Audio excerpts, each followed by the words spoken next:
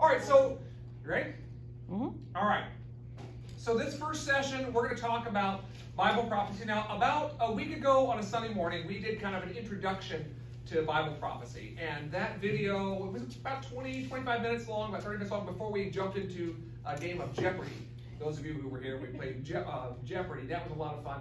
But that video is going to be cut and split, and it will be the first video in our series. So if you haven't seen that, feel free, maybe later this week when we get the link out to you, you can watch that video as an introduction to our series tonight. But tonight we're going to talk about Bible prophecy being history in advance.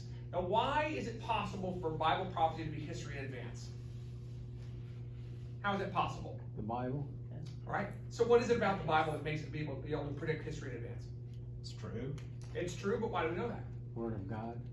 Because it's the Word of God. Because who's the author? Oh. The purported author of the Bible. Creator. Right? It's God, right? So who else has the capability to predict history in advance? No one. Really? Nobody does. Only God does, right? You'll have other people who will make attempts. We talked about this in our preview class. Attempts to predict prophecy. But then they make it right sometimes. But how do you know a true prophet from God's Word? What is one of the tests of a true prophet with respect to that person's predictions? It's all true. It comes true how many times? 100%. Every time, right? If it doesn't come true, that makes him a false prophet, right? You can identify them right away. Now, there are a lot of prophecies that we're going to look at throughout our course that may have, some of them may have been fulfilled completely. Some of them may be partially fulfilled, and some of them will have future fulfillments. You'll also see, as we did in our preview class, we read a prophecy that Jesus was quoting from the book of Isaiah, where it was, he stops right in the middle of the verse, right in the middle of the phrase. And he did that intentionally because in that case, he was saying, today this prophecy is fulfilled in your presence, but only a portion of the prophecy was fulfilled. The rest of it is going to be future fulfillment. So we're going to talk about that a lot. A lot of what we're going to talk about is future fulfillment of Bible prophecy. Right now, as we do this, we asked this question in our previous class, is Bible prophecy relevant today? What do you think about that? Yes. Absolutely. Why do you think it is today?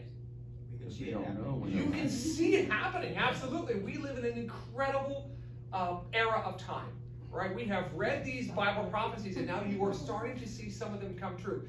One of the things we're going to talk about tonight, the main topic tonight, is a biblical prophecy that has come true. So we're going to start off this series by showing you prophecy that has come true for some of you in your lifetime, and for some of us, hey, in the near recent past, right? And then we're going to know that from the proof that God's Word is true, the proof of fulfilled prophecy, we can know for certain that future prophecy that has not yet occurred will come true. All right?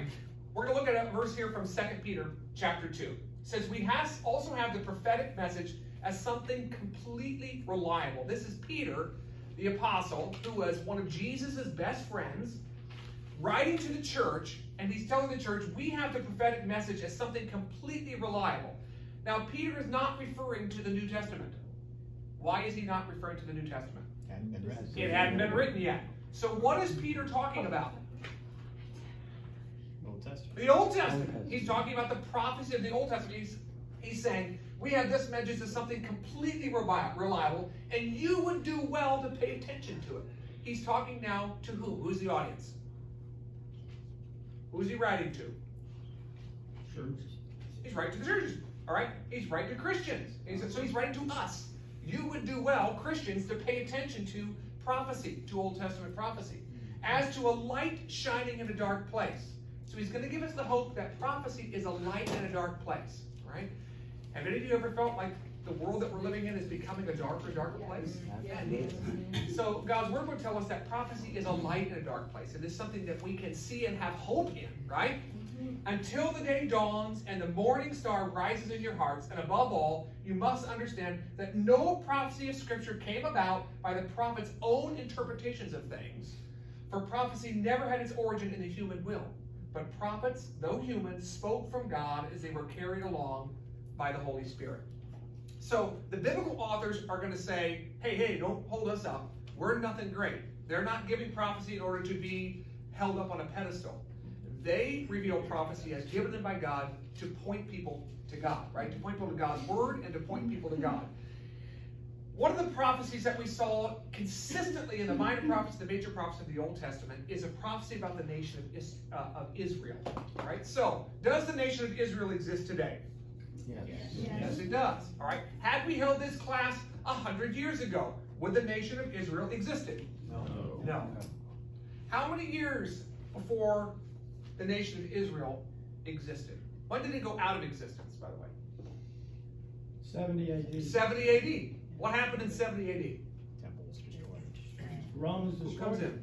They're destroyed. Israel is completely destroyed by the Roman occupation, right? They destroy, basically, they take the heart out, they rip the heart out of the nation by destroying what city? Jerusalem. And what was in Jerusalem? What was the main edifice in Jerusalem? The temple. They destroy the temple, right? How did Jesus say it would happen? Every stone would be removed, right? Right? The Jews were, it's never going to happen. That'll never happen, right? That's exactly what happened. Why did every stone get removed? Do you remember from your history? Because of the gold? Because of gold, right? They wanted the precious metals that were outlining the stones. Rome comes in, destroys the entire, just rips the heart out of Israel, right? And the nation ceases to exist. For how long? Till 1948, right? Till 1948. Well, as we start talking about this topic, we're going to go back in history just a little bit. We're going to go way back in history, all right? Because the focus of tonight's lesson is the nation of Israel being a prophetic fulfillment, right? The existence of a country that disappeared off the face of the earth for centuries and is now back, all right? And we're going to see that that miraculous occurrence is directly related to the Bible, right? The Bible foretold that it would happen, and it now has happened in some of your lifetimes, right? It happened before I was born, but some of you guys were alive. Israel was formed as a nation by whom? This is not meant to be difficult. The answer's all on the screen. Is it a trick question? So I know. I realize it's summer. Some of you guys have been working all day long, but the answer is like right there. So Israel was formed by whom? God. Right, by God, right? So God, right, is the one who chooses that this nation is going to exist. Right? God forms the nation. He does that by calling a single individual, whose name is Abram, right? He becomes Abraham, right? He calls him out of Mesopotamia. When does he do this? 2100 BC. Thank you very much. For those of you who don't have your With glasses, authority, wipe I the say. glass. You may read the screen as Chris did. Or did that Chris? Ooh, one of these Chris's did. 2100 BC. How long ago was that? 3,000 years. Yeah, about 4,000 years ago, right? Years ago. So then Abraham's family, we go through the Old Testament, right? Abraham's family and his descendants are miraculously preserved through war and famine and 400 years of forced slavery in Egypt until about 1450 BC. All right, that's the next major event we're going to talk about. And that's where God gives the law to one of Israel's Old Testament prophets. Who does God give the law to? Moses, right? Called a friend of God. Gives the law to Moses at Mount Sinai, right? And the law will include ceremonial law, civic law, religious law, right? He takes this nation of slaves and he's going to bring them into a land and give them their own country. And so he's going to define this nation, right? That he chose. This nation that's called Israel. By the way, bonus points, free points. Anyone who can tell me what the word Israel means? To struggle with God. Struggle with God or wrestle with God. That's exactly right. Isn't that an appropriate name for the nation of Israel? Yeah. Absolutely. Right? Yeah. Genesis 15, 18 to 21, which I'm going to give you all the notes so you guys can go back and look at this. God will not only give the land to Abraham, but he's going to tell him what the boundaries of the land will be. So God controls not only who gets the land, but exactly the parameters of the land, right? The, the borders of the land. Now, are the borders of the land of Israel in dispute at all? A little bit. Do you ever hear about that? Like right now? Define dispute. Right? Define dispute. Right? Absolutely the borders are in dispute. But who ultimately controls the borders? Israel. God does. Leviticus 25:23, we won't look it up tonight during class, but go back and look it up. Leviticus 25:23 will say God owns all the land. God owns it. God is one who is sovereign. He's the one who controls who owns land. All right? The Bible will say that the land belongs to God. And it'll also tell when God gives Moses the Mosaic law, and he talks about the land that they're getting ready to go into, he's going to say that the land covenant, the promise to give them the land, was conditional. All right? What was it conditional to? Yeah, it's on the screen, yeah. Not asking. Good job, Lane. Yeah, very good. I'm just telling you, the guys on this side, can just, they read a lot faster. At halftime, we'll just split. You guys can feel good about yourselves by sitting over here. But it was conditional to their obedience, right? Obedience to what?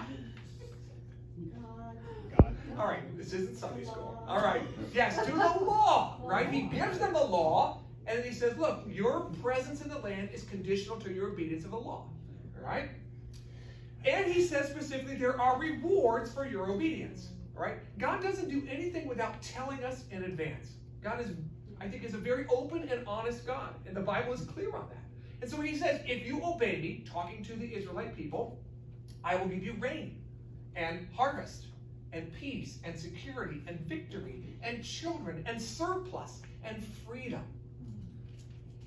But he also was very clear. If you disobey me, I will bring terror and disease and drought and wild animals and plague and famine and defeat and exile and fear. 2020. Now we have the record of Scripture. Which of these did Israel do? The second one. Right? Mostly what we read about in Scripture is from the book of Judges on, right? In Joshua, they're kind of doing the first one, right? Right. You have this whole generation that seems to be very obedient, right? And they're blessed by giving the land. But once you hit the book of Judges, it goes downhill, and it goes downhill fast. Yes, sir. Is obedience that was on the previous slide, is that based on like literally law, like following the law, if you screw up, like it's over? Or is that based on like righteousness, like kind of like what we have today? So it's based on adherence to the law that they were given. So like, Adherence to the law. So obeying the law of the land and obeying the religious law. Right? Many, many times God will talk about the sacrificial system. Right? And he says, this is what you're supposed to do. Like You can the eat your Ten animals wherever, Commandments? but the offering animal, the offerings, you need to bring them to the city that God designs. Right? And he tells them exactly what to do and how to worship him. Right? And what does he say all the time about idols in the land? no. Don't do it. Don't do it. Right? You can't say it. He says it like 1,000 million times. Right? So wasn't the Ten Commandments, what they were supposed to follow is, Sure. yeah, So the Ten Commandments would be part of the moral law. yeah. Right? Part of the moral law, which, quite frankly, many of the Western civilizations are built on. Yeah. The foundational principles of the Ten Commandments. Uh-huh. For a long, long time in classrooms here in America, they had the Ten Commandments posted on the walls. Did any of you have Ten Commandments on the walls in your schools when you were kids? Yeah. Yeah, Yeah. these- This side of the room.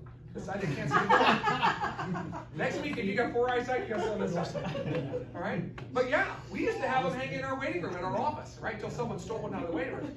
So this has been my Ironic. question, my question always, is the reason the Jewish people have had so much problem is because of disobedience to God? Yeah. And that's the whole ball of wax, right? All the way down from start to finish. All the way through. It's disobedience. What does God say multiple times? He says it in Samuel. He says it in the book of Psalms. He says that to obey me is better than sacrifice. Yeah. They got so caught up in the ritualism of their religion, they forgot about the heart, right? When Jesus, what God really wanted, which was for them to serve him with all their heart. Remember, he says, when they asked Jesus, what is the greatest commandment? What is Jesus' answer? Love the Lord your God. Love the Lord your God with all your heart, actually, right? Love me, love God, right? But God is clear to the Israelite people. Remember, this lesson tonight is on Israel. He's clear to them. These are the benefits if you obey, but these are the punishments if you disobey. Right? Joshua leads them in to the promised land. It's called Israel in about 1400 BC. Israel will occupy that land from 1400 BC to 70 AD with only a brief period of exile to Assyria and Babylon. Right? That kind of covers your entire Old Testament. So Israel occupies the land for how long? 14 centuries. 14 centuries, right? 14 centuries. Is there any dispute if you have any inkling of history of who lives in this land, who owned this land, right? Given to them by whom? God. By God. In a supernatural way, by the way. Recall how they conquered the land? Supernaturally, right? They defeat everybody. God sends terror on the people in front of them. God gives them this land for 14 centuries. And he is very patient with them, is he not? Very patient with them. Yeah. Right? Gives them 14 centuries, right? With a brief period of exile. This slide, which we won't read in class tonight, this is for you to be able to look at later, is just a timeline of history from Adam right through to Jesus, right? Talking about what happens in the land, and the Bible gives us a record of that. Now, the Bible is not a history book. but much of the Bible is history, and accurate history. All right? Now, we get to tonight and looking at the prophetic nature of this portion of Scripture. And we're going to primarily be in the book of Daniel. All right? Daniel prophesied about 70 weeks of history. All right? 70 weeks of history in Daniel chapter 9. Certainly, if you have your Bibles, you can turn there. All right? Daniel writes this book where? Is he sitting in a comfy palace there in Jerusalem, writing this prophecy with the air conditioner blowing and his hair blowing in the AC? No, he's not. He's in exile. How did he get to exile? What does that even mean, exile? What does that mean? Captured and put off the country. All right, something that we have zero perspective of here. Maybe unless you served in a war and you were captured, or you knew someone who was. We have, as Americans, we don't understand this concept, what happened here. But Rex is exactly right. The occupying power comes in, defeats them, and hauls these kids off completely away from their homeland and takes them to a completely different place, right, to Babylon. And this is where Daniel is. He's not at home. His homeland is in complete ruins, attacked by the major power of the time, Babylon and Nebuchadnezzar. And he is given a vision by God of the future. By the way, this vision about the future is of which people? Who is the vision about? Is it about the church? No, it's not about the church. Why isn't it about the church? Church didn't exist. Church didn't exist. Church didn't exist. Them to think of some religious body with Jews and Gentiles together would not have crossed their mind in the least. No, Daniel was given a prophecy specifically written to, targeted to the Jewish people, right? The Israelites, right? This is a graphical representation of the prophecy of Daniel's 70 weeks. Now, the little bars are not, they're symmetrical on the screen just for you to be able to see and read them. Obviously, this portion here is only 1 week, 7 years. So compared to the rest, it's not exactly proportional, but you get the idea. What happened here is we know from history that in 445, starting in Nehemiah chapter 2, this period of time starts with the decree of Artaxerxes to rebuild the city of Jerusalem. And then that prophecy runs for 490 years, and it ended when Jesus comes in on the colt, the foal of a donkey, at what day? When did that occur? We celebrate it today, the week before Easter, on Palm Sunday. Palm Sunday, this prophecy paused. So there were 70 weeks, and 69 weeks of this prophecy, just boom, boom, boom, boom, comes right up to Palm Sunday, and then the prophecy stops. It just pauses. There's a week left. So maybe God got it wrong, right? Maybe he just got a week wrong. Maybe he got the count off, right? No, it's not the case. What we're going to see is that, like some prophetic passages, there was a partial fulfillment and there was a future fulfillment. All right. So what Scripture teaches is that there is going to be another week of years, a 7-year period of time. Tribulation. And that period of time we call the tribulation. Why do we call it that? Because the Bible calls it that. All right. We don't get to pick the names. We call it that because the Bible calls it that. The Bible will also call it a time of Jacob's trouble. Right? The Bible has many names for this period of time. There is a 7-year period of time separated by an event at 3.5 years. We're going to talk about that event, not tonight, but in future weeks. There is a future 7-week period of time where God will focus on what people? The Jewish people. All right. Now, what happens often in Bible prophecy where people get confused is they confuse who the prophecy is written to. Daniel's prophecy is very clearly written to Jewish people. All right. So Daniel will say that God has given him this prophecy of 70 weeks in the future. For him, it was all in the future, right? But since his death, we have seen 483 of those years, of those 490 years, fulfilled.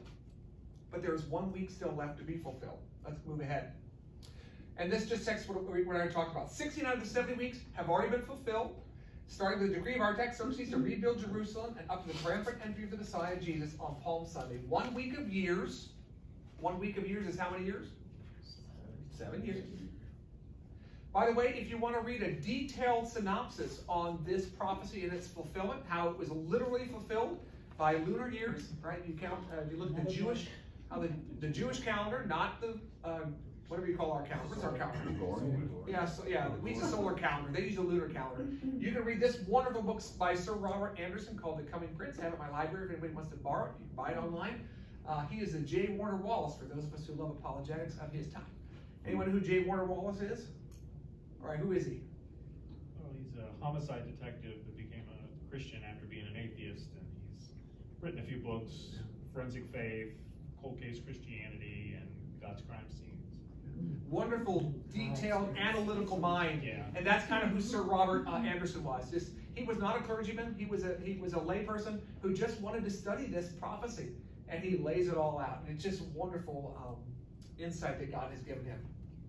So we see that the Jewish Israelite people were set aside for a period of time not seen by the Old Testament prophets. They didn't see it. That's okay. A period of time that we now call the church age. This is the period of time in which we now live, right? A time where the gospel is offered to all people, to the Jew first, and also to the Greek. I don't know if any of you guys are in here are Jewish believers, but praise the Lord if you are, right? What nationality, by the way, was Jesus? Jewish. He was Jewish. All the first disciples were what nationality? What ethnicity? They were Jewish. Praise the Lord, right? To the Jew first, and then to the Greek, right? If you're not Jew, then you're a Greek, all right? That's a generic term for us, the rest of us, all right? The Bible's going to say that the church age is going to end at some point, all right? And there's some dispute on this, and that's okay. What I'm going to teach tonight is going to be what our church teaches about eschatology, right? But the church age will end with an event called the rapture of the church. And then God will bring about the 70th week of Daniel's prophecy, the last 7 years of human history prior to the second coming of Christ, a time focused specifically on what kind of people? The Jewish people. All right? Have we made that point clear enough tonight? All right, now let's talk about Israel. God prophetically and supernaturally allowed the return of the Jewish people to their ancestral land. Something that is probably, I'm not sure that there's any other indication in history of this happening. Right? Most times when a civilization or a culture is wiped out, it's wiped out, never returned. Right? You think about what? The Mayan civilization. You can think about many civilizations. But the Jewish people, gone since AD 70, right? And then back on May 14th, 1940. Any of you around to see that event? You were? No. You guys were? It's your birthday? That's your birthday? I'm 48. Okay, your birthday was in 48. Yeah, thanks. Yeah, that was tricky. Yeah. So Israel was gone from the land for how long? 1900 years. Thank you very much. Look at that. 1900 years, and then miraculously reborn as a country. How old is the United States of America? Not on the screen. I know maybe you wish that was on the screen. What? You can use your fingers. Feel free. Use your fingers. How old is the United States? 250 years old? Yeah. 250 years old? What do you think? What are we in the grand scheme of history? We're nothing, right? We're nothing. Yet God has blessed us and put us in His providential will for a period of time, right? I think that time is waning. Yes. Because we were obedient. Yeah, because of our disobedience. Exactly right. In fact, you look at what happened to Israel, we're just right in that cycle. Yeah. In fact, the land of the book of Judges, just compared to what's happening in our land today. Yeah. 1900 years, gone. Now, the people weren't gone. Where were the people? Scattered. Just dispersed. Right? Where? Have you anyone gone anywhere where there aren't a little small enclave of Jewish people? I mean, they're everywhere. Right? They're everywhere. Right? God's preservation of the people. And by the way, many of those Jews still preserved their religion. Right? And they still preserved their language. Hebrew. We're going to talk about that tonight as well. But 1900 years, gone. And then back. Right? Many of the prophecies of the return to the land had a short-term fulfillment in the return after the Babylonian exile, but many are seeing long-term fulfillment today. All right, and many more will see fulfillment in the millennial kingdom. We're going to talk a lot about that this 8 weeks. Some prophecies, we just talked about that. Some prophecies will not see their complete fulfillment until the millennial kingdom. All right, here's a prophecy that has been fulfilled. Right, we're going to do a couple fulfillments tonight, and we're going to look at some unfulfillments. From Jeremiah chapter 23. Therefore, behold, the days are coming, declares the Lord, when they shall no longer say, as the Lord lives who brought up the people of Israel out of the land of Egypt, but as the Lord lives who brought up and led the offspring of the house of Israel out of the north country, out of all the countries where he has driven them, and then they shall dwell in their own land. Has that happened? Absolutely, that's happened, right? Psalm 107, let the redeemed of the Lord say so, whom he has redeemed from trouble and gathered in from the lands, from the east and from the west and from the north and the south. Bible prophecy, talking about exactly what we see today. Ezekiel, I will bring you out from the peoples and gather you out of the countries where you are scattered, and with a mighty hand and an outstretched arm, and with wrath poured out. Have we seen this happen? Was there wrath poured out, by the way, when the nation of Israel was born? Oh, yes, there was. Right? On whom? Who was the wrath poured out on? Their enemies. Their enemies, right? Their enemies who tried to destroy them. Right? We're talking about that specifically tonight. In fulfillment of Bible prophecy, God supernaturally allowed the return of the Jewish people to their ancestral land. Not only did they reform as a nation, but they reformed as a nation where? In Israel, right? In their ancestral land, right? That doesn't happen in the United States. What we took the Native Americans, we stuck them on reservations around, right? Right? That's most often what happens when countries move people around, right? Israel shows up out of nowhere after the Holocaust, and they end up back in their own land. Unthinkable. It's because it's God. This is the Palestine Post headlines. All right, headlines from May 1948. The state of Israel is born. All kind of other headlines you can read there. Come back and look at these. Zionists proclaim the new state of Israel. Truman recognizes and hopes for peace. Tel Aviv is bombed and Egypt orders an invasion. Immediately they're under attack. Right? God supernaturally allows them. But in 19 years, so they get attacked right away at the beginning, but in 19 years you see a major offensive against this tiny state. 19 years. Now just think about this. The country gets formed. Right? How long does it take to get your politicians in place and the things of government working smoothly? Come on, that takes some time, right? But in 19 years, in 1967, the newly formed nation of Israel is attacked on all sides. And what was the intent of the attackers? Wipe them out. We're going to wipe them out. All right? Despite the fact that the world had said we're going to give these people this tiny little sliver of land after the Holocaust. Right? We're going to give them this tiny little sliver of land. The nations around them said, no, we're just going to wipe them out. We're just going to just kill them. All right? Let's watch this video together. Days, the state of Israel shocked the world as it fought against 5 surrounding nations to not only defeat their enemy, but gain a stronghold on the entire region. How did Israel win the 6-Day War?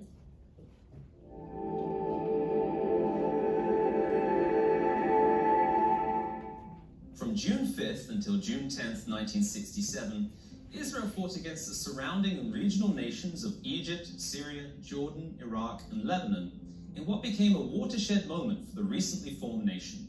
What followed was nothing short of miraculous, as events swung heavily in favor of the tiny nation of Israel. In the weeks before war broke out, the mood of the Israelis was foreboding, and in the words of David Rubinger, a photographer during the conflict, in the weeks before the war, there was a sense of doom. The National Stadium was prepared for 40,000 graves, and even if we thought we might win, it would be a costly victory. The Israelis were heavily outnumbered and outgunned by the Arab nations, who had over 500,000 troops, almost 1,000 combat aircraft, and over 2,500 tanks, compared to Israel's army, which consisted of 300 aircraft, 800 tanks, and 250,000 troops. However, a monumental amount of preparation was made by the Israeli Defense Force, or IDF. Military procedures were finessed and calculations were made years in advance to determine how many fighter jets Israel could have in the air at any one moment. The process of landing, refueling, rearming, and returning to the air was minimized. The Israeli Air Force could turn a jet around in 8 minutes and complete this procedure for all its aircraft up to 8 times a day. The events began with Operation Focus, a preemptive strike carried out by the Israeli Air Force as they bombed the Egyptian air bases. Egypt transmitted false reports claiming to have been successful in the conflict, which led to Syria and Jordan initiating strikes against Israel. Israel's preparations paid off, and by the end of the first day of the conflict, Israel had achieved air superiority. Over the next 5 days, the IDF went on the offensive on 3 fronts, advancing into the Gaza Strip, the Sinai Peninsula, the West Bank, including East Jerusalem, and the Golan Heights. Casualties for the Arab nations were very heavy and extreme for such a short period of time. Over 20,000 Arab soldiers were killed or missing compared to less than 1,000 Israeli soldiers. A number of reports from the conflict recorded how Arab civilians and local militia confused the Israeli forces with those of Iraq. Colonel Uri Benari gave an account of this when they captured the West Bank town of Shechem. At the entrance to Shechem stood thousands of Arabs who waved white handkerchiefs and clapped their hands. In our naivete, we returned greetings and smiles. We entered the town and wondered, we are advancing and there is no disorder, no panic. The local armed guards stand by with rifles in their hands keeping order, and the crowds are cheering. I didn't comprehend what had transpired. Only later did I understand. The residents of Shechem thought that we were the Iraqi forces who were due to arrive from the direction of Jordan. Other eyewitness accounts speak of panic-stricken Syrian troops who became paralyzed and were unable to return fire, unexploded shells that landed atop a munitions vehicle, and the inexplicable lack of response from Egyptian and other Arab forces when fighting first broke out. In just 6 days, Israel had achieved victory over insurmountable odds and had tripled the area of land under Israeli control, including the religious sites of East Jerusalem. According to biblical prophecy, the Jews, who were largely removed from the land of Israel for the past 2 millennia, would once again inhabit Jerusalem. The scriptures which predicted this were written roughly 2,500 years ago. Yet we find ourselves today with a bitter Jewish-Palestinian conflict, which prior to these mid-20th century events would have been unbelievable. If a text from 2,500 years ago could accurately prophesy who would control Jerusalem, perhaps we should consider what this text also states. For I will gather all the nations to battle against Jerusalem. The city shall be taken. Half of the city shall go into captivity. With a current population of around 900,000, the Jewish population in Jerusalem, according to the Israeli Central Bureau of Statistics, is just over 500,000. Which half of the city will go into captivity, and what other events will occur around this time? For more information, you can read or request a print copy of our free booklet titled, All right. You can listen to more of that on their website. There is a link at the end of all of our sessions, all of our PowerPoint presentations for this series. We'll have a bibliography of all the things that we've used. And so you can find out more information from their website. But Israel starts off in 1948, and they don't even have the walled city, the religious sites of East Jerusalem. Less than 19 years later, they've tripled their landmass, attacked on all sides, and they win. Did you hear what he described about what happened to the other forces? What were some of the words that he described happened to the other forces? Paralyzed, confused, fear. When the nation of Israel got ready to go into the promised land under Joshua's leadership, you know what God said he would do to the people in the land? He would paralyze them, confuse them, and make them afraid. Mm-hmm. This is God. This is God giving this young country a victory. This is the fulfillment of Bible prophecy. Yes, sir? Yeah, I think the Lord gave Israel real wisdom because they had studied how to protect themselves for years. Yes. Not too many years because they hadn't been existent that long. But during that time that they first formed up until the 6-Day War, they had done a lot of investigations, so they knew their enemies, they knew the air bases, you know, the government buildings, they knew all this stuff, and they had already programmed into their system ways that they could immediately attack these objects. Yes. And when they decided to attack first, that's why they won. Yeah. They destroyed so much in their surprise attack that they achieved air superiority. Yeah. Yeah, it was a military victory, right? But it wasn't just a military victory, right? Right? It was military victory achieved because of the Lord. That's exactly right. And who gave them wisdom and discernment? The Lord. And that was the Lord, right? And we're going to see that as we look at the future prophecies. We're going to see, specifically when we talk about Jerusalem, he references it there in Zechariah. Jerusalem is in for a cup of trembling, right? It's not going to be all giggles and daisies for the Jewish people in the time ahead. It's going to be quite tough for them, and so we need to pray for them. One of the Bible verses tells us in Scripture to pray for the peace of Jerusalem, right? When we pray that prayer, by the way, what are we actually praying for? That the only peace will be when he comes back. We're praying for the return of Christ. You're exactly right. Because the actual peace of that city will not occur. It will not be because some American president hops on a plane and does anything, right? It certainly won't be because an American president decides to divide the land. right? It'll be when Jesus Christ steps foot on the Mount of Olives. Yes. So Trump made Jerusalem the capital. Yes. That's where we moved our embassy. With the embassy, yes. He What- recognized, right? He didn't make Well, it. no, I mean, it make Yes. anything happen, but you recognize as being such. Yes. Is that prophetic?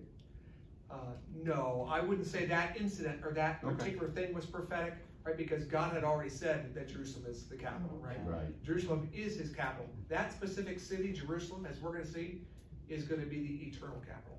Yes. Right? It's the capital, regardless of who recognizes it or not. I'm not going to understate the fact that the president of the United States at the time, Donald Trump, recognized the city. I think it was a wonderful move biblically on his part.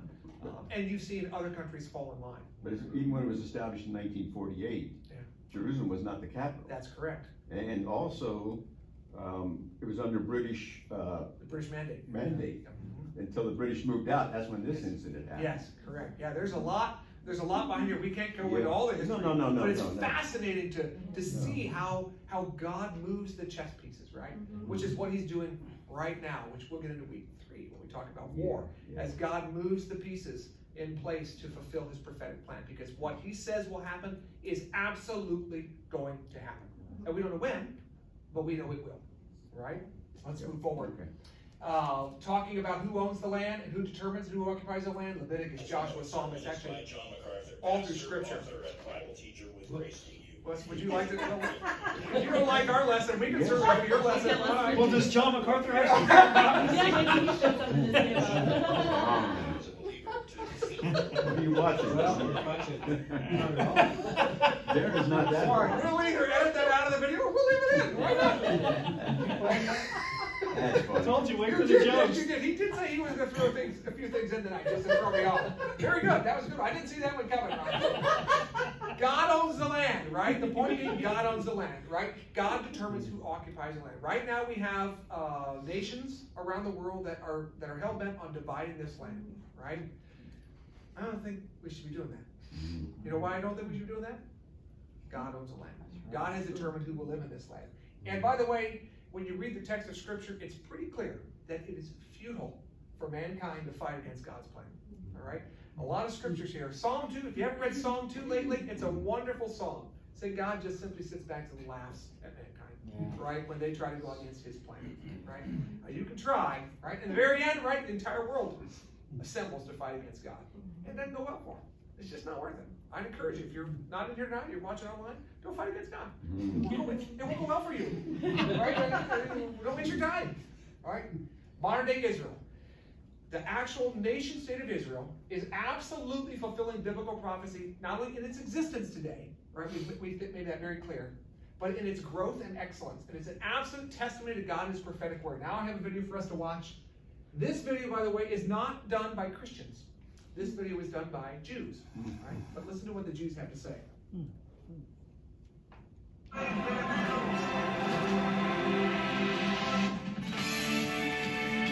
The tiny state of Israel has become world famous for its extraordinary achievements in so many fields. Jewish immigrants from all over the world returned to their homeland, revived its barren wilderness, rebuilt its ruins, and revitalized their ancient language, creating an economic, military, social, cultural, and technological power marveled at the world over. Amazingly, these achievements were all clearly foretold by our biblical prophets who described them so vividly. Let's briefly look at the fulfillment of 10 remarkable prophecies, which are all a living reality in Israel today. And he will gather you in from all the nations to which the Lord your God has scattered you. Perhaps the greatest miracle of all, an unparalleled return to a land of epic proportions. Listen to this. In 1840, there were 6,000 Jews living in the land of Israel. By the time of the Balfour Declaration in 1917, the number grew to 60,000. And the state was declared in 1948, there were 600,000. And today, over 6 million, 6.7 million Jews. The Jewish population of the land climbed from being a tiny fraction of 1% of world Jewry to 6% in 1948. It's almost half of all the Jews in the world today. This miraculous ingathering is perhaps a greater miracle than the exodus from Egypt itself in 3 different ways. Firstly, the The Exodus came after 200 years of slavery, whereas the return to modern Israel happened after 2,000 years. Secondly, all the Israelites came out of one country, Egypt, whereas in the modern era, from over 100 countries. And thirdly, in Egypt, all Jews lived in one culturally segregated ghetto in Goshen, speaking only Hebrew, whereas in Israel today, Jews have returned from every possible cultural and ideological background, speaking over 80 languages, somehow all forged into one functional society. An incredible miracle in human history. I will make the land desolate, and your adversaries who dwell in it will be desolate too. Following the Roman conquest of 70 CE, the Jews went into exile. Thereafter, the land of Israel was conquered by 14 different empires over 1900 years. But as the Lord had foretold, the land would remain barren to its conquerors despite repeated attempts to make it flourish, as if the land itself was waiting for the return of her children. In 1867, Mark Twain famously described the land he saw, a desolation, repulsive and dreary, with hardly a tree or shrub anywhere, a land covered in sackcloth and ashes. Until, of course, the return of the Jews. But you, O mountains of Israel, give forth your branches and bear your fruits for my people Israel, for they are soon to come. As the Jewish people has returned to the land has somehow returned to them. The desert has become an oasis, and the desolation a blessing.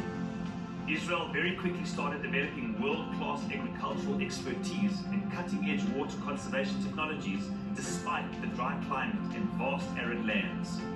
The returning Jews planted over 250 million trees, and Israel is the only nation on earth that entered the 21st century with more trees than it had 100 years before.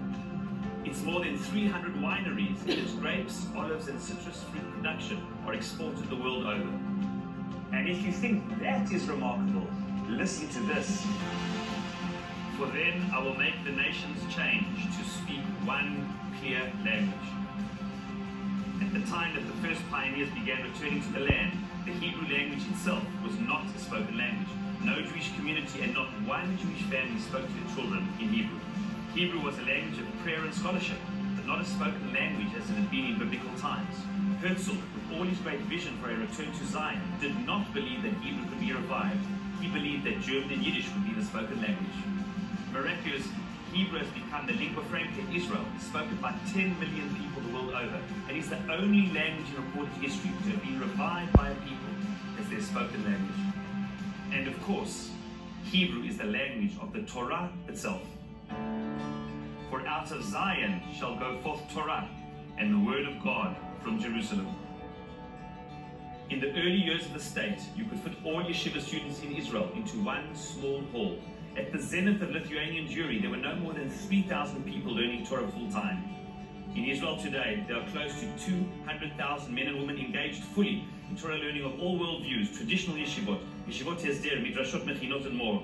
There are more people learning Torah in Israel today than arguably at any other time in all of Jewish history. And he will do good to you and make you more numerous than your forefathers. The Jewish population in Israel has increased 10 times since 1948. Its economy has grown 40 times. According to The Economist, Israel has doubled its GDP in the past decade alone, a world record. Recently, Israel's GDP surpassed both France and Great Britain, and according to Bloomberg, Israel's economic stability ranks third in the world. But when it comes to the cows, we rank number 1. And he gave us this land, a land flowing with milk and honey. The average Israeli cow produces 12,000 liters of milk per year. This is the highest in the world, more than countries such as the United States and Holland, which are renowned for their dairy production. Even the cows in Israel are holy. Honey refers to the date honey, and the large sweet dates from the Jordan Valley are amongst the finest in the world. Jerusalem will be settled beyond her walls because of the multitude of people. Jerusalem, the beating heart of Israel. For centuries the city was off limit to Jews. The prophet envisioned Jerusalem's population growing so large that its walls would not accommodate the inhabitants. Until recently this seemed impossible. In 1860 Jews began moving beyond the walls, and Jerusalem today is home to over 900,000 inhabitants, 600,000 Jews, the largest city in Israel today. And all nations on earth will be blessed through you. Despite the tiny size of Israel, there is almost no significant technological advancement which takes place today without Israel's know-how and expertise. Global advancements in sciences, medicine, agriculture, and high-tech have Israel's fingerprints all over them. Jews the world over have won Nobel Prizes in an array of fields disproportionate to any other people, and 12 Israelis have won Nobel Prizes, more than China, despite it being 150 times larger than Israel's population. Israel has the largest concentration of startups per capita anywhere in the world, and has been dubbed the startup nation, and by others, the innovation nation, ensuring that its innovations are a source of blessing to all of humanity. Nations will see your righteousness, and all the kings your honor. The development of Israel's foreign relations during the last 30 years is staggering. The number of countries that have diplomatic relations with Israel has doubled from 80 to 160. Recently, the Abraham Accords with some of Israel's Arab neighbors broke areas previously seemed impossible, and somehow Israel has been able to turn sworn foes into friends. Israel's achievements in and of themselves are staggering, whether it be in the realm of science or the spirit, technology or Torah, nation building or universal blessing. For example, many countries are looking to learn from Israel's success, being the first country to vaccinate the entire adult population against COVID-19. Even more astounding is that the destiny of this country seems less about politics and more about prophecy. Not just a new phenomenon, but rather a reincarnation of an ancient one, a modern saga clearly foretold by the biblical seers of old, who saw the story of Israel as a central piece of the fulfillment of human history and our collective destiny.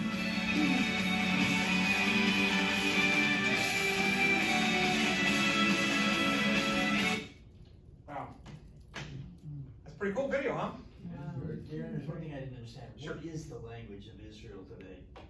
The 80 different languages, but what? Yeah, well, Hebrew is, I can't recall what they call that language in their country. You know, they have a trade language, there's a specific name for their language. I don't know if it is their official language of the country.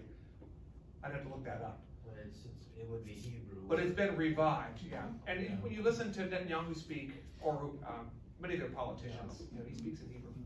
He also speaks in amazing. English. I didn't realize that they had 80 different languages, so I'm not surprised. Like people coming from all over the world.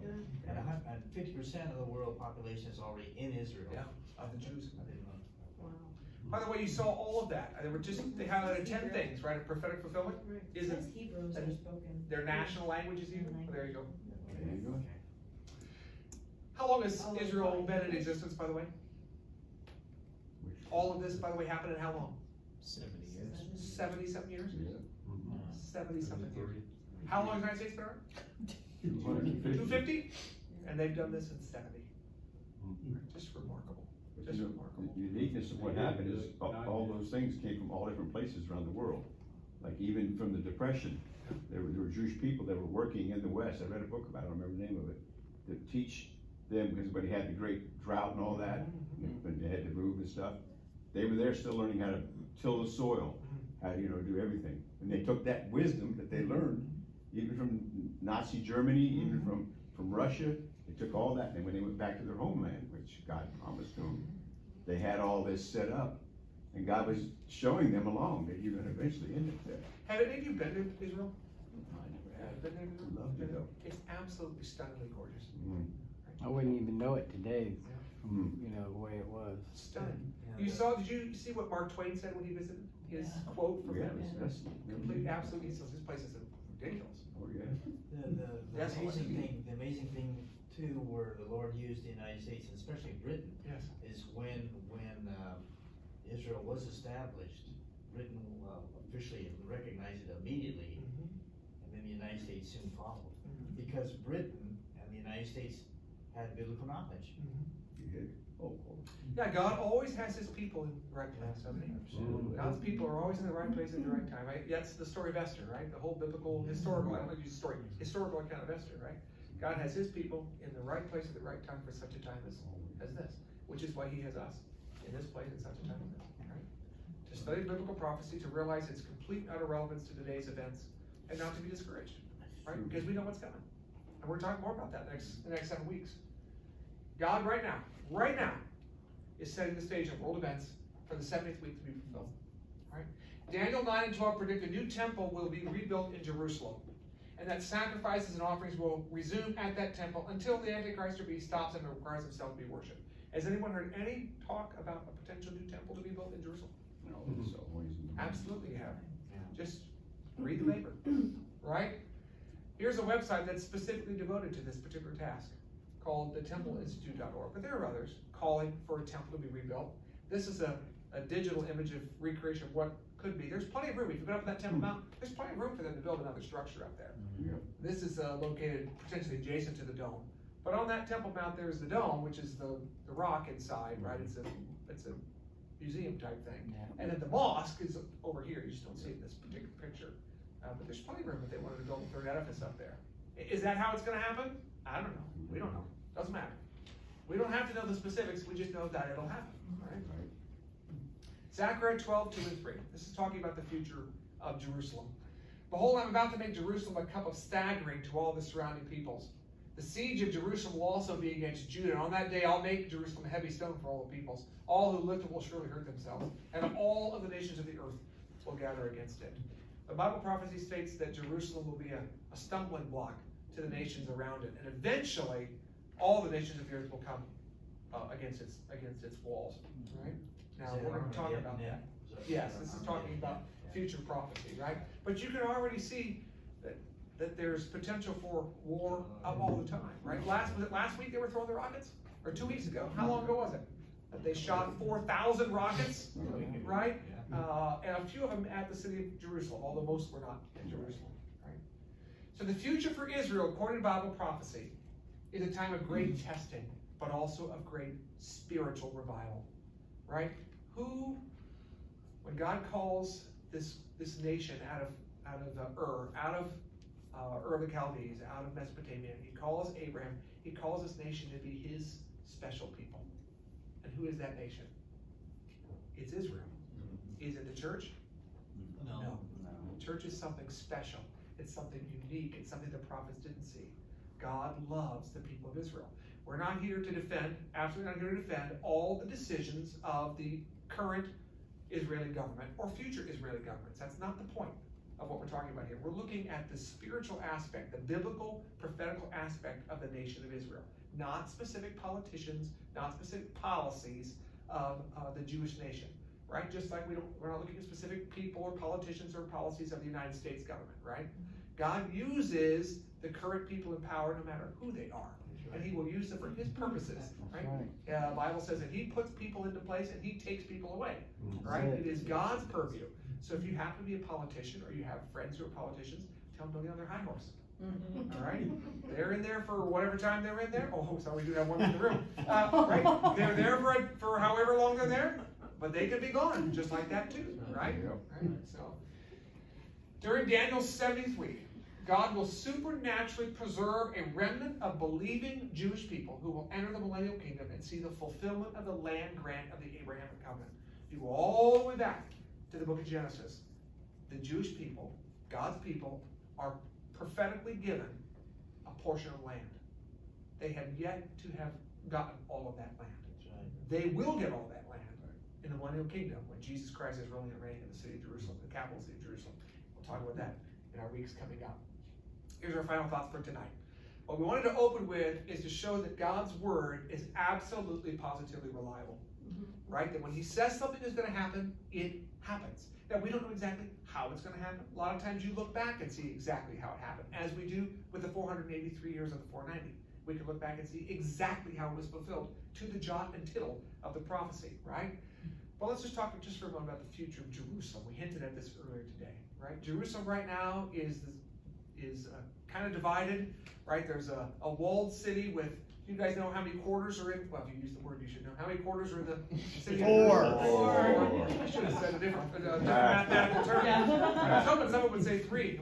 We talk about that. All right, so 4. I gave it away. 4 quarters. Do you know what they are?